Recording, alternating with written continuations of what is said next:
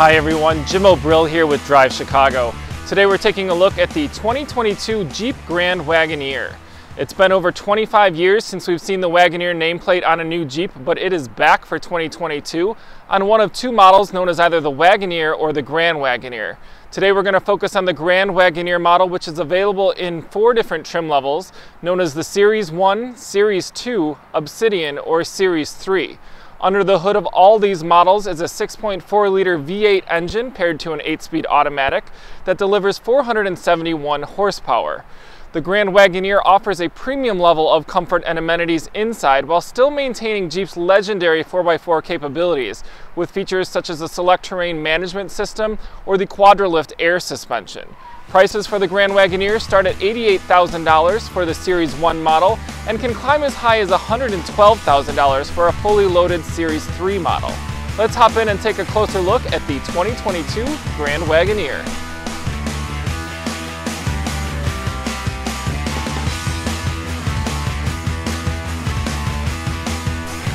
Now, while the Grand Wagoneer is very much a Jeep, you won't find much Jeep branding on this vehicle. It generally focuses on the Wagoneer nameplate in front and back, as well as on the side here. But if you look closely, you'll find different hints where it does say Jeep on the mirror. And again, in the headlight area, you've got signatures where it says Jeep here and around the back. But really, the focus here is on the Wagoneer nameplate that has made a return this year. Up front, you'll notice the Grand Wagoneer has Jeep's iconic 7-bar grille with Wagoneer spelled out across the top.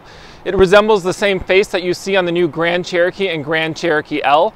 Now, this model is the Series 1, so this is the entry-level version, but it's still adorned with a lot of chrome accents, giving it a very premium but rugged vibe. It comes with premium details such as chrome outlined windows, a roof rail, and a 2-tone paint scheme that separates the roof line from the body with a black roof. That's kind of a cool feature and especially looks good on this velvet red color here that we see on the Grand Wagoneer Series 1. Standard wheels on the Grand Wagoneer Series 1 are these 20-inch alloys, but different sizes and finishes are available in higher trim models. One thing that stands out on the exterior design of this vehicle is all the premium details that Jeep has put into it, such as Grand Wagoneer spelled out in individual letters that are at different levels to kind of give it some depth. You'll also notice the LED sequential lighting that is available both in the front and back. These have a really cool illumination feature that really stands out at night. In an effort to create a smooth, luxurious look, Jeep has given it power retractable side steps. When closed, they are black with a chrome accent that blends right into the lower portion of the body.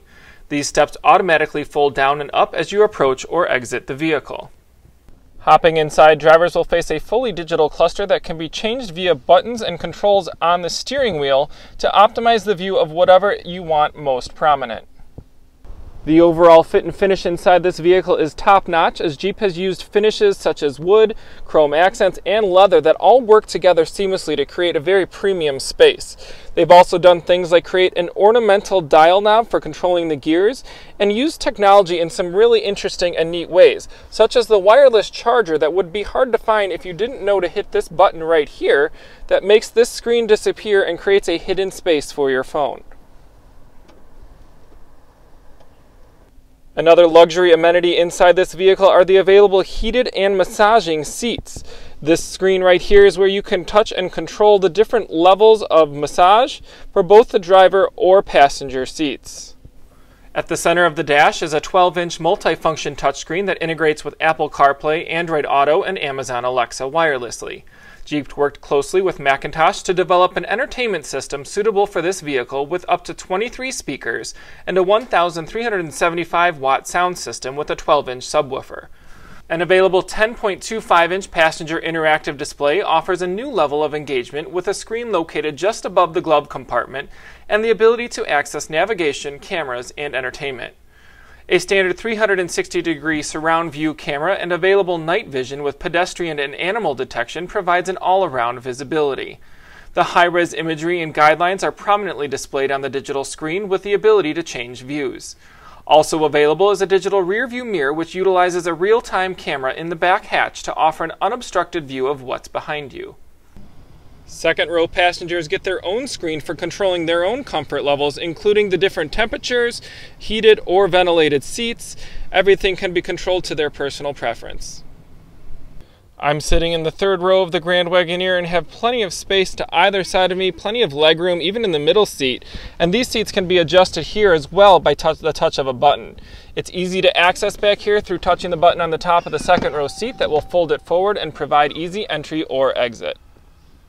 This big, heavy SUV requires a big engine to get it moving, and the 6.4-liter V8 does that well. It delivers 471 horsepower and 455 pound-feet of torque. Upon starting it up, you'll hear the low tones rumbling from the V8 to remind you there is more to this SUV than luxury amenities inside. Acceleration is sufficient and the transmission shifts smoothly through the gears. Handling is responsive despite some expected body lean in harsher turns.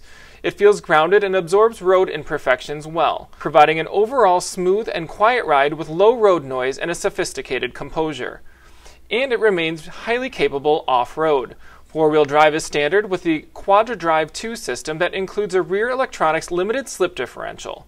Also standard is a Quadra-Lift air suspension that will adjust the ride height for various types of terrain. Minimum ground clearance is 8.3 inches and it can be raised as high as 10 inches, enabling up to 2 feet of water fording capability. The select-terrain management system can be controlled through the push of a toggle button located in the center console next to the gear selector. There are 5 modes known as rock, sand and mud, snow, auto, and sport.